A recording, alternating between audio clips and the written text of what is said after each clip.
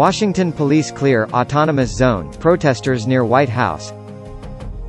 Police in Washington on Tuesday cleared the streets around the White House after protesters tried to set up an autonomous zone on Monday evening. Some protesters had set up tents and food distribution areas near H Street and 16th Street, known as Black Lives Matter Plaza, near Lafayette Square. Riot police were seen telling protesters to leave while moving in a line. The police were heard telling the demonstrators and occupiers to move back, move back.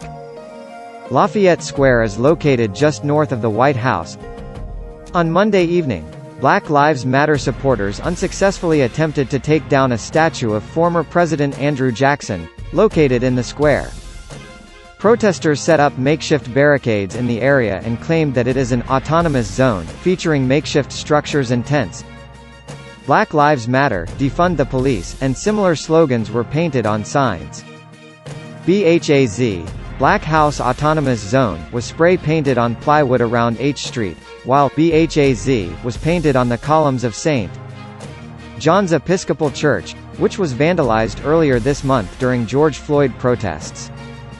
BHAZ appears to be in reference to the Capitol Hill Occupied protest, a so-called autonomous zone that was set up in Seattle's Capitol Hill area. The area was formerly called the Capitol Hill Autonomous Zone, or CHAZ. Interior Secretary David L. Bernhardt said in a statement that he was at the scene near the statue, where another so-called peaceful protest led to destruction tonight, adding that we will not bow to anarchists. He added, "Law and order will prevail, and justice will be served."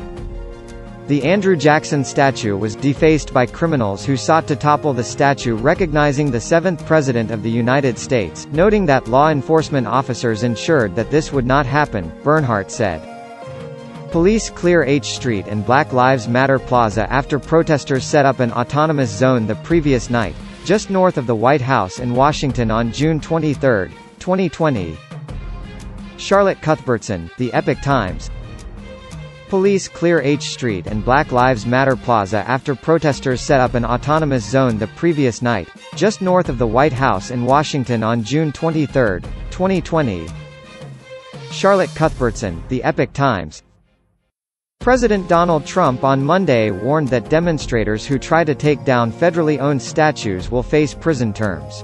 "I have authorized the federal government to arrest anyone who vandalizes or destroys any monument, statue or other such federal property in the United States, with up to 10 years in prison, for the Veterans Memorial Preservation Act, or such other laws that may be pertinent," he wrote in a statement.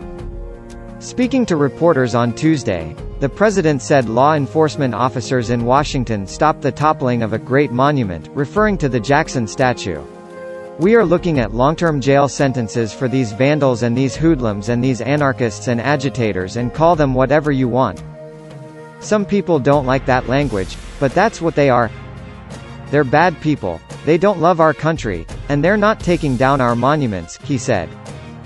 Tents line the sidewalk just before police clear H Street and Black Lives Matter Plaza after protesters set up an autonomous zone the previous night, just north of the White House in Washington on June 23, 2020. Charlotte Cuthbertson, The Epoch Times. Barriers and a sign block H Street just before police clear the area after protesters set up an autonomous zone the previous night, just north of the White House in Washington on June 23, 2020. Charlotte Cuthbertson, The Epoch Times. Tents line the sidewalk just before police clear H Street and Black Lives Matter Plaza after protesters set up an autonomous zone the previous night, just north of the White House in Washington on June 23, 2020. Charlotte Cuthbertson, The Epoch Times. Trump also vowed on Tuesday to squash any potential autonomous zones from being set up in Washington. "There will never be an autonomous zone in Washington, D.C., as long as I'm your president," he wrote on Twitter. "If they try, they will be met with serious force." 2 shootings were reported in Seattle's CHOP over the weekend, leaving at least 1 person dead. Seattle Mayor Jenny Durkan announced Monday she would move to disperse CHOP following the weekend violence.